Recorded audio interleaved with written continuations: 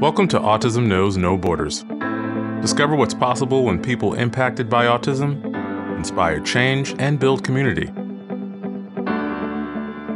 Together with the Global Autism Project, here's your host, Rachel Harmon.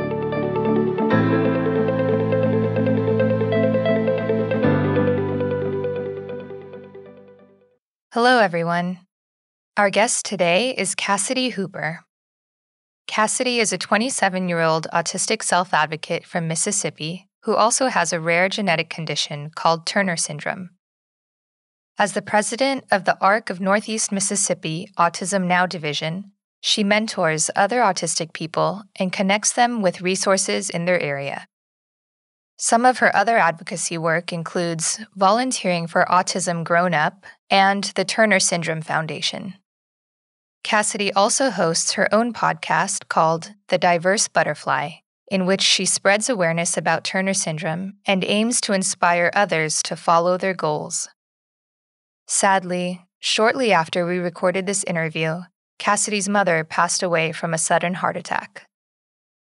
This episode is in memory of Regina Hooper.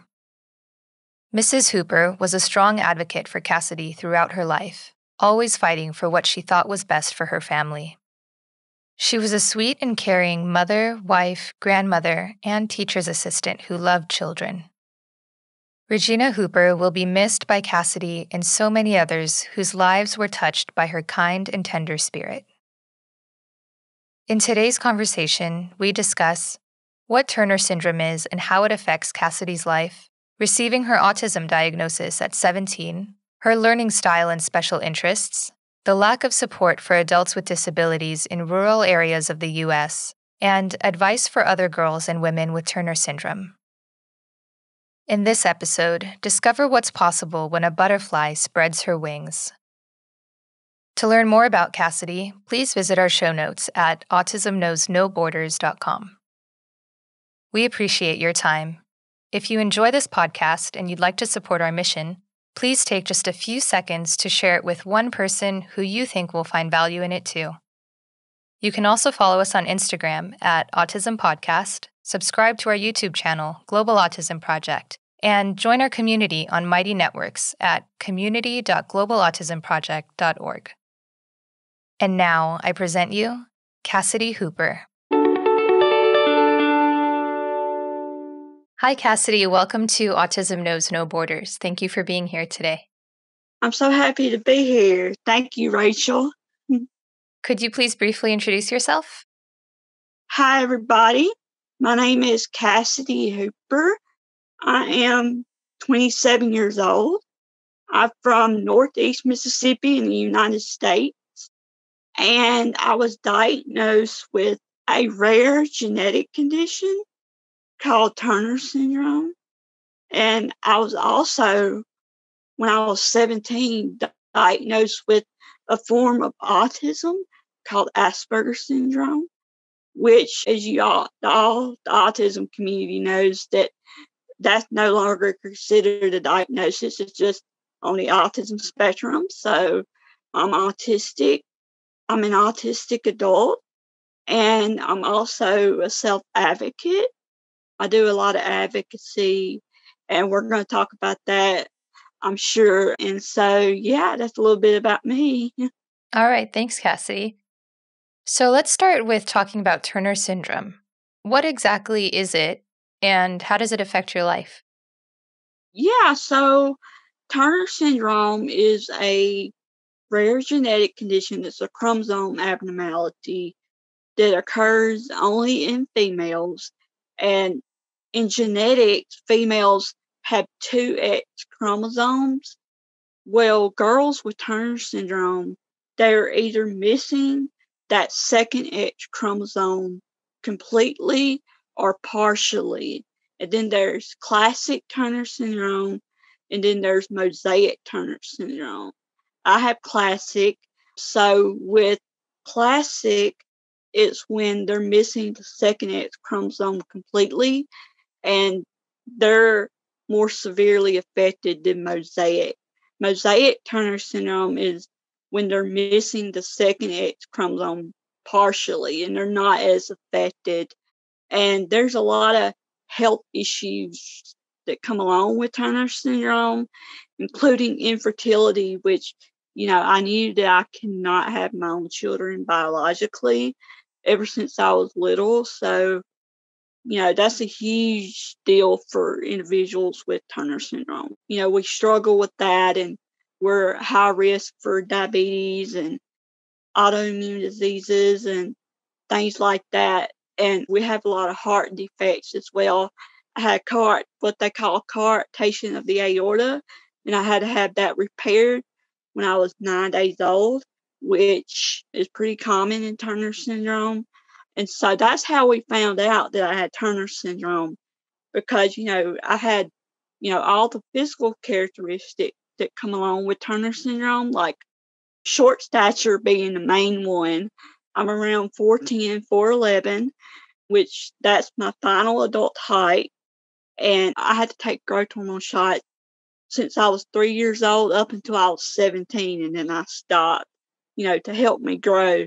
And I take medications and things like that for my thyroid and stuff. And, with the coarctation of the aorta, we found out they did what's called a karyotype, which is what determines your diagnosis of Turner syndrome.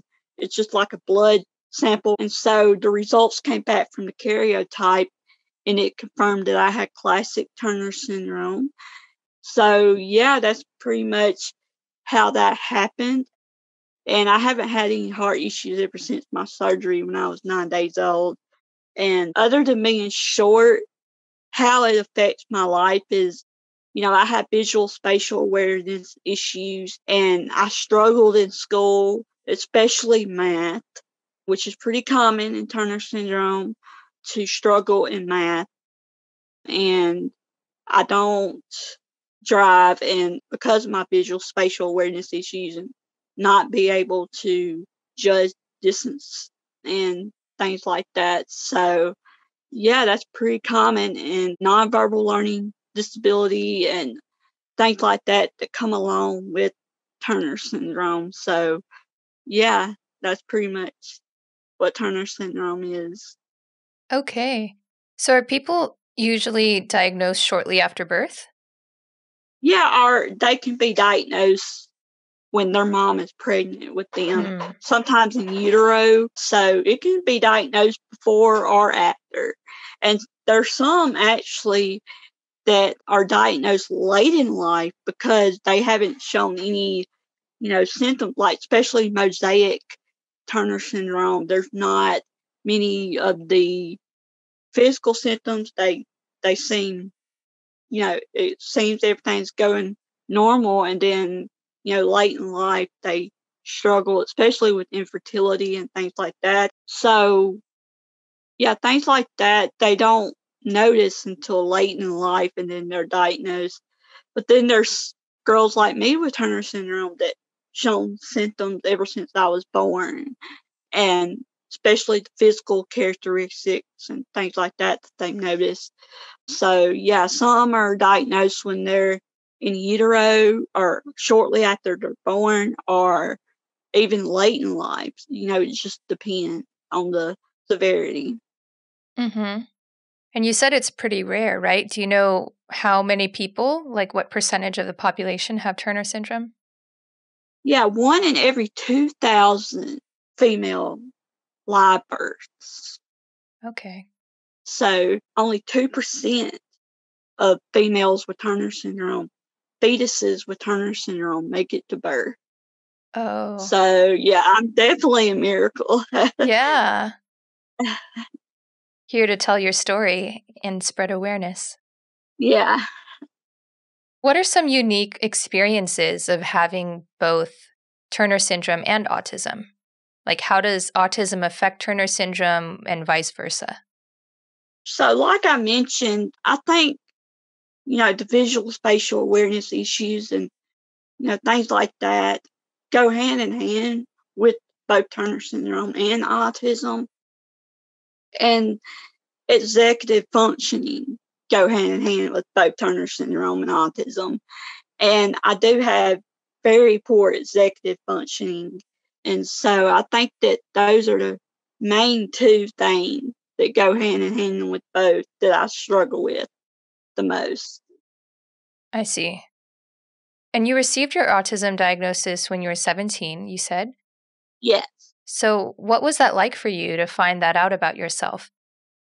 Well, we kind of knew, we kind of suspected that something else was going on besides Turner syndrome. I wasn't really connecting with my peers, and I stayed to myself most of the time, and I didn't really connect and socialize. I had, I didn't really socialize like everybody else. And so my mom did a lot of research, and she came across autism, specifically Asperger's syndrome. And she was like, yeah, that fits me to a T. So we went to a psychiatrist to confirm the diagnosis of Asperger's syndrome, and he confirmed it. So, at that point, did you know what autism was, like you personally? No, not then, but now I know a lot more since my diagnosis. Hmm. So, what was your childhood like? Did you receive any services growing up? Yeah, I did. I was in special education, and I had an IEP up until fourth grade, my bad. And then after fourth grade, they decided that I didn't need an IEP because, I was doing so well academically. And they're like, she doesn't need this. But, the teachers were so understanding about my diagnosis, and they were accommodating, and they let me take extra time on tests and assignments and stuff like that, and were real patient with me and understanding. So I'm real appreciative of that. And also, I did occupational therapy and things like that. I didn't walk until I was like 19 months. And then I started talking when I was 3. In my childhood, because of my Turner syndrome, I was sick a lot as a baby and had a lot of health issues as a baby. And that's mostly, how my infancy was like, being sick all the time in the hospital. But yeah, so mostly my childhood was like that. But then as I got older, I started to socialize more. Like I told you, in school, I was not very social, but especially my senior year, I got more comfortable with my classmates and things like that. And then into adulthood, I got more comfortable socializing. And so now I'm very sociable and, nice and friendly and to people. But when I was growing up, I wasn't very sociable. And Hmm. now into adulthood, I learned to connect more. So, Hmm. yeah. Did something change to help you connect more? Yeah, I think that just being part of a community, like, everybody being so supportive of my dual diagnosis, and, being so understanding and accepting, and especially the online community with autism and Turner syndrome. I connected to a lot of people on Facebook groups and things like that online, and it made me open up more about my diagnosis of Turner syndrome and autism, and knowing that I'm not alone in my experiences has been really helpful to open up more. Yeah. And I hope that people who listen to this who also might have some similar struggles can feel validated knowing that they're not alone. Yeah. What are your strengths related to autism? Yeah, my strength is that I'm very detailed and very hyper focused on certain things. And I think that can be very helpful, especially in the workforce and all that, where, you pay attention to detail and stuff. And I know a lot of autistics are like that. And I think that's one of my strengths. And another one of my strengths is that I'm very friendly to people and very kind. And that could be very helpful also. And yeah, so I think that those are two of my biggest strengths. Do you have any special interests? A lot of people with autism, like you were saying, who are very hyper focused on something, become very passionate and kind of gravitate towards a special interest. What's yours? Yeah, I like a lot of entertainment and TVs and movies and celebrities, and that's like my special interest. What are some of your favorite movies?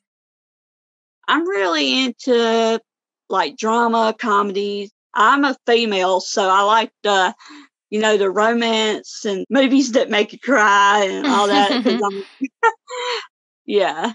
So I like the Nicholas Sparks movies, like A Walk to Remember is one of my favorites. With Mandy Moore. Yeah, I love that. I cried. Yeah. And a lot of movies like that, but I also like comedy and things like that. So Mm-hmm. What's a recent movie that you've seen that you really liked? I'm trying to think.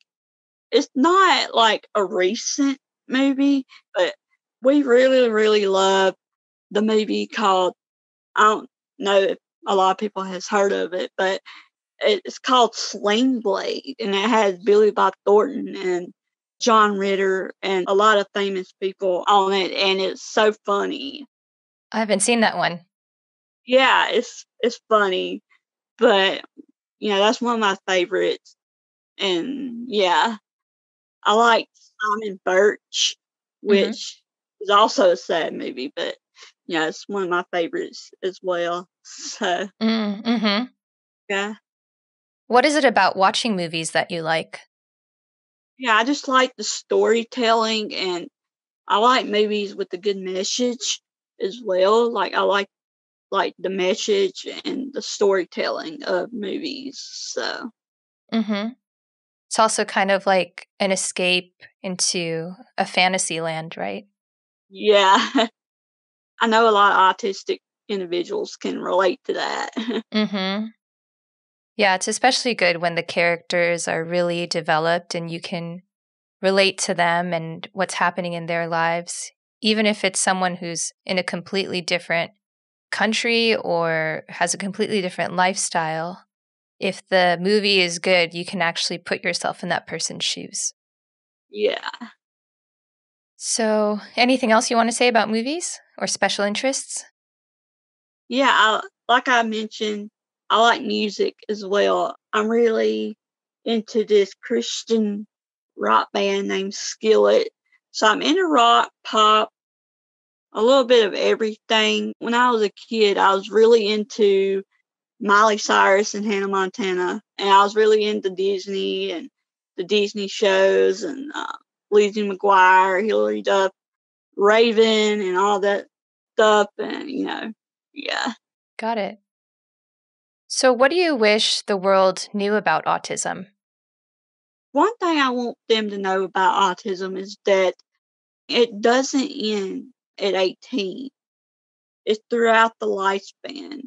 It's not just in childhood, but it's throughout life, and it's a lifelong condition, and it's not a bad thing to ask for help or support when you need it, and that you shouldn't let autism define you as a person. You shouldn't let that hold you back, because you can do anything you set your mind to, and you're very capable of doing anything that you want to do in life.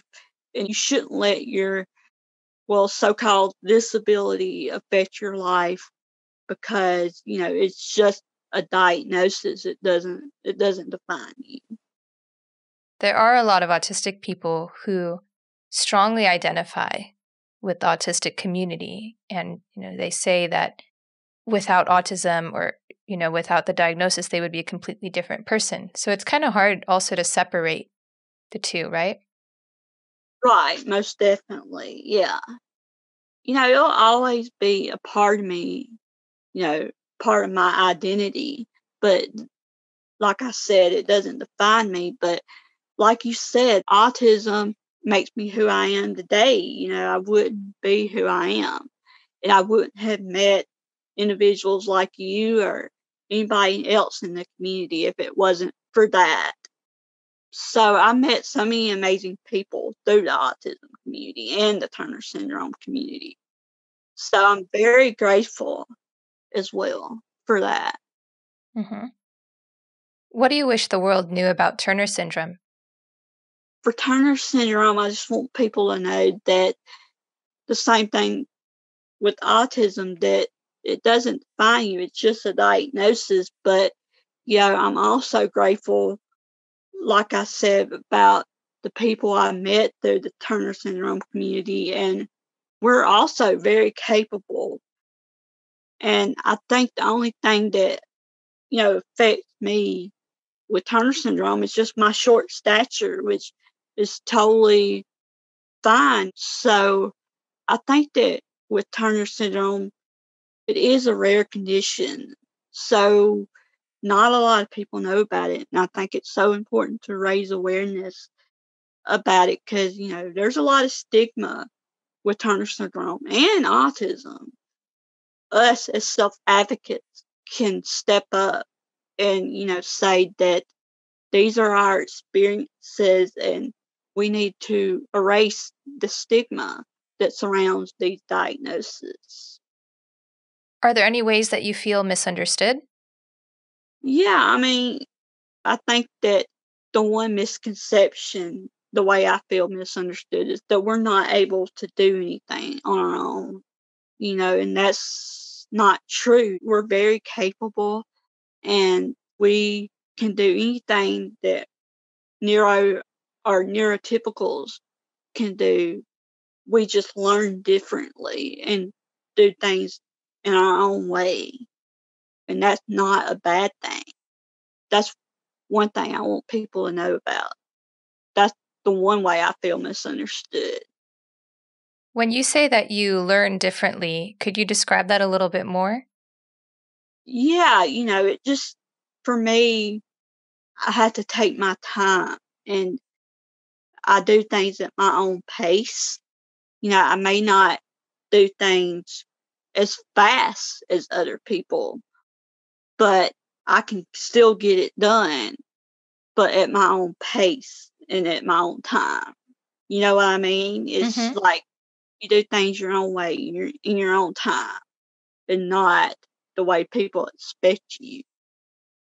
Are you more of an auditory learner or a visual learner, or do you have some other special accommodations? I think a little bit of both, and I think that it helps me actually if I'm like in school, like if I'm actually in the classroom, that helps me more when I'm working one-on-one with the teacher or professor or someone like that or the educator. It helps me if they break it down one-on-one with me, and that helps me a ton when I'm learning. Mm-hmm. And I think that goes for a lot of people on the spectrum. You need to break it down and work with them one-on-one and be patient with them and figure out how they learn. So, yeah, I think that's very important. Mm-hmm. Are you receiving any support now? Not at the moment, but, I'm doing a lot of advocacy, which we can talk about that as well. Mm-hmm. So, are you not receiving any support because you don't need it or because there's nothing available for you that you would want? Right now, there's nothing available in my area, which we can also talk about the lack of services for autistic adults, especially in rural communities. And like me, I'm in Mississippi, so it's very hard to find services. Mm. And I think that needs to change. The lack of services, the lack of support for autistic adults, because there's not a lot. What kinds of services do you wish you could receive right now?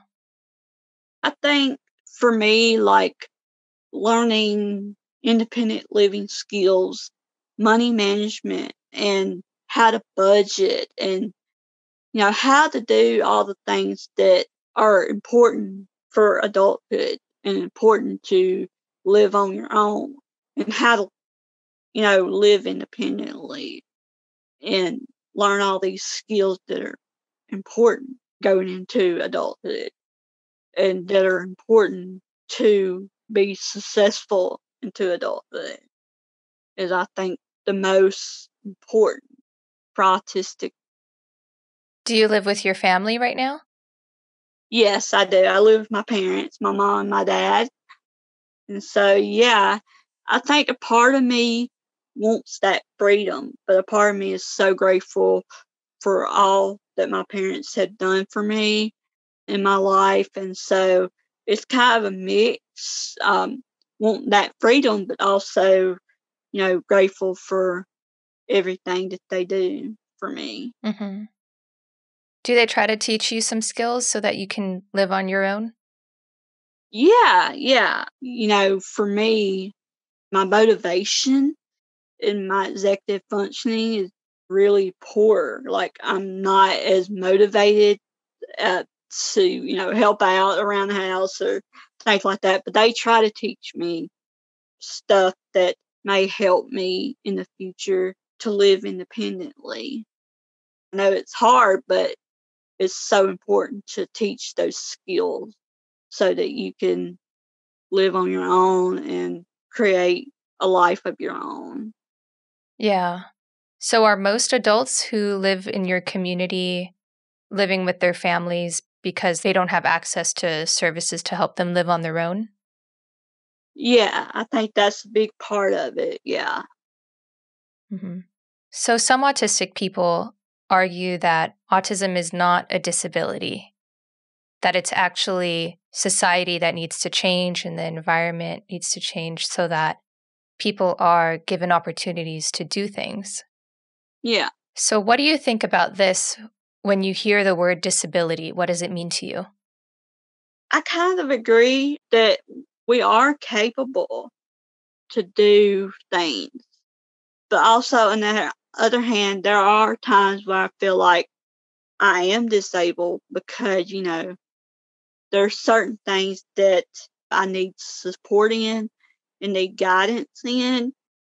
But at the same time, I don't think, you know, as you can tell, I'm real verbal and smart and capable. But yeah, I'm kind of on the fence about the word disability. Sometimes I think it can be a bad thing because it does like limit us. It feels like that word misleads people into thinking that we can't do the things that other individuals can do, and that's not true. But on the other hand, there are times where I feel like I need support. So, yeah, that's how I feel about it. Got it. So about the executive functioning skills, can you give some examples of some instances that you might struggle? Yeah, for me, it's just independent living or daily living skills. Like, I had to be reminded to do stuff sometimes. Sometimes I don't have to be reminded, but sometimes my mom's like, you have to do this or you have to do that. And, that's where my executive functioning, I can't initiate a task very well. And that's one big thing about my executive functioning deficits. It's not being able to start a task, or I have to be reminded sometimes to do stuff. So, yeah, Hmm. that's one big thing. Got it. Do you have some tools to help you, or do you rely on your mom to help you with that? Yeah, I mostly rely on my mom for that. So, Yeah. yeah. Do you ever think about what would happen if your parents weren't around?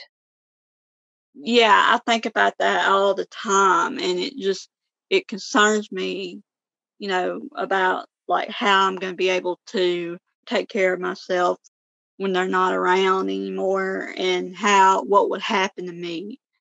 And so I worry about that a lot, and that's why it's so important for me to advocate and to try to find services or create services for autistic adults, because I know some autistic adults, they live independently and they have jobs and children and everything. And I just feel like sometimes that, like, why can't I be like that? And I know some people that could be in the same situation that I am, and I don't want that to, it shouldn't be that way. So I want that to change.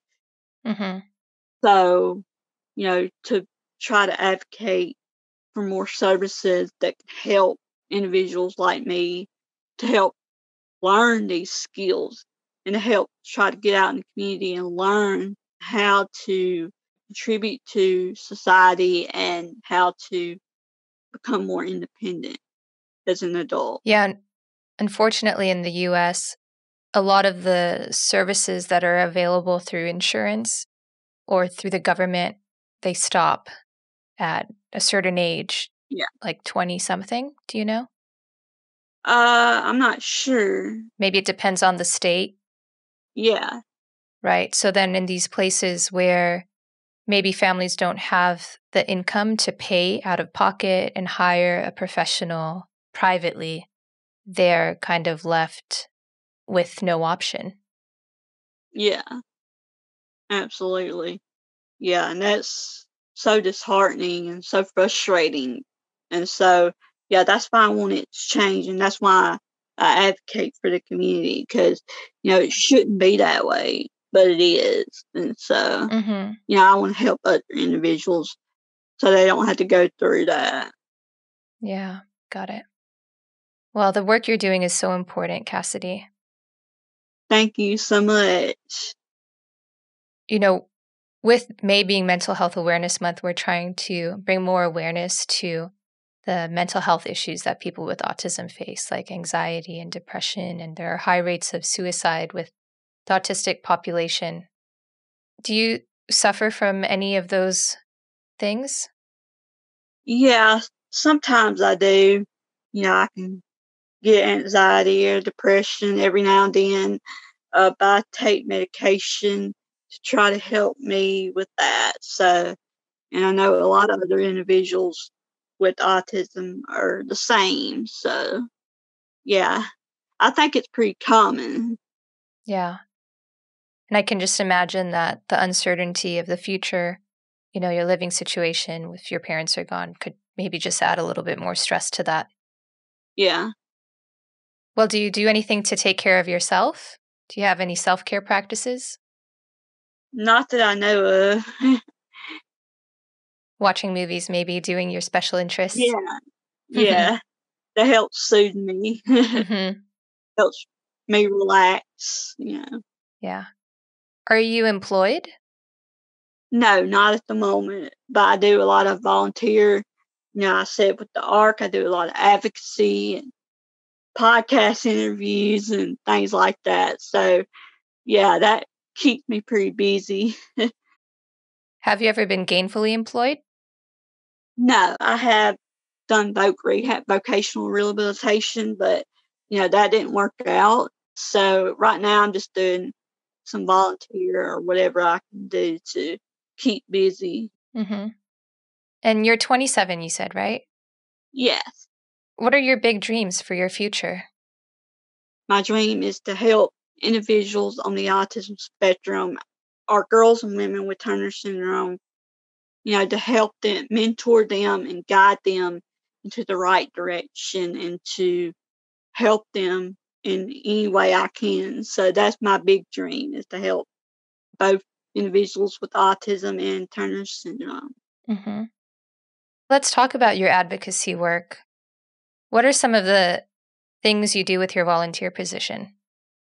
Yeah, so right now I am the president of the ARC of Northeast Mississippi Autism Now division, which basically I help connect people to resources in the community that may help, and I help guide them into the right direction to help them succeed. So basically, I'm a guide, and a mentor for individuals on the autism spectrum of all ages, including adulthood. And, hopefully once this pandemic dies down, we can start doing community outreach, like community events, like in social gatherings and things like that. And also we want to start doing like trainings and webinars, things like that, to help the community learn about autism and to help individuals on the autism spectrum themselves, help them contribute to the community and help them get out in the community. So I hope that's my big goal for the Autism Now division. And I was the online community manager for a nonprofit organization called Autism Grown Up, which is founded, and she's the executive director. Her name is Dr. Tara Regan, and it's based in North Carolina, and they're mostly online. And they focus on autism in adulthood. So they help autistic individuals transition into adulthood or to help them navigate adulthood. And they have a lot of tools and resources to help with that.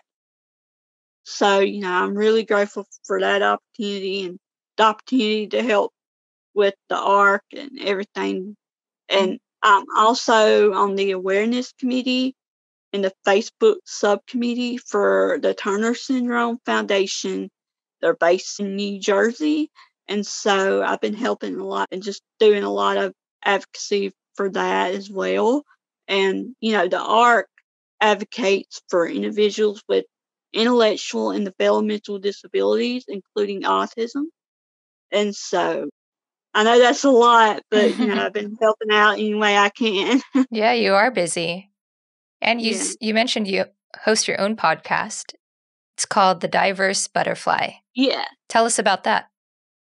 Yeah, so I started that because I wanted to share my experiences and have others share their experience about Turner syndrome and autism. And I had self-advocates, professionals, doctors, anybody who has a connection to Turner syndrome and autism, girls and women with Turner syndrome, autistic self-advocates, to share their stories and their perspectives. So, yeah, that's been great. And the reason why I called it the Diverse Butterfly Podcast is because with Turner syndrome, the logo for the Turner Syndrome Society of the United States is a butterfly. Oh. And we refer to ourselves as butterflies. So that's why where the butterfly came in. And the Diverse Butterfly Podcast, with Turner syndrome and autism, we're so diverse and so unique in our own way. So that's why I called it the Diverse Butterfly Podcast. So, yeah, it's been great to speak with people and have them share their experiences and their perspectives on what's going on in the community. So I'm real grateful for that. And so, yeah, so if anybody wants to be a guest who's watching, I would love them. I'm Cassidy Hooper on Facebook and Miss Cassidy Eden on Instagram. And you can email me as well at CassidyHooper19@gmail.com. That's all lowercase. And I'll be happy to have you on. Wonderful. And we'll share all of your contact information in our show notes. Yeah. So, Cassidy, you also just recently joined our global autism community. Yeah. And this is our online community where we bring self-advocates and family members and professionals in autism services all together to engage in meaningful conversations in a safe space. So what are you looking forward to about the global autism community? Yeah, I'm so excited about the global autism community because to be able to connect, especially with other self-advocates and professionals that connect us to resources and, other self-advocates to share their stories and their perspectives on what's going on in the community. So I'm very excited about that. All right. Well, Cassidy, I'd like to close with one last question. What advice would you give to other girls or women who have Turner syndrome? Yeah, I just say that do not be afraid. I know it's scary at first, but you can do anything you set your mind to. Do not let your Turner syndrome diagnosis define you as a person.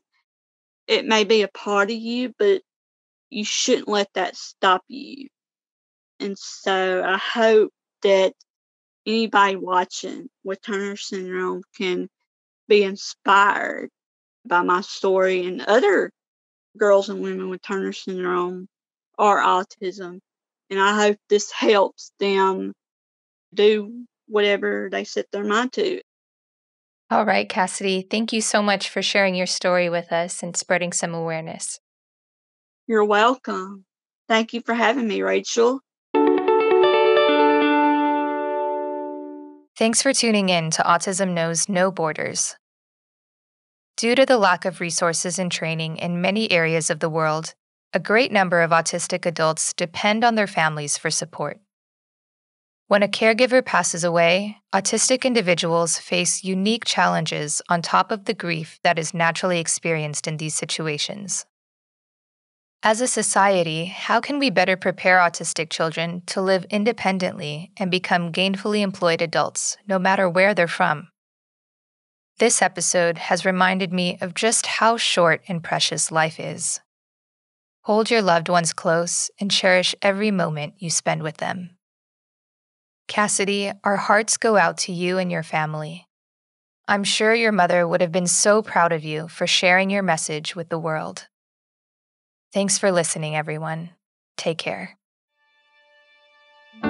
Tune in each week for engaging conversations of how people across the globe are inspiring change and building community. You've been listening to Autism Knows No Borders, brought to you by the Global Autism Project. You can find Rachel's notes for this episode and learn more about today's guests at autismknowsnoborders.com. If you enjoyed this episode, please subscribe to the show on iTunes or wherever you get your podcasts.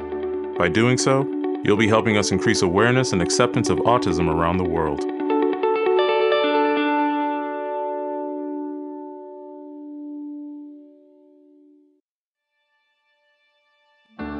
You've been watching Autism Knows No Borders. If you like this video, please give it a thumbs up and subscribe to our channel.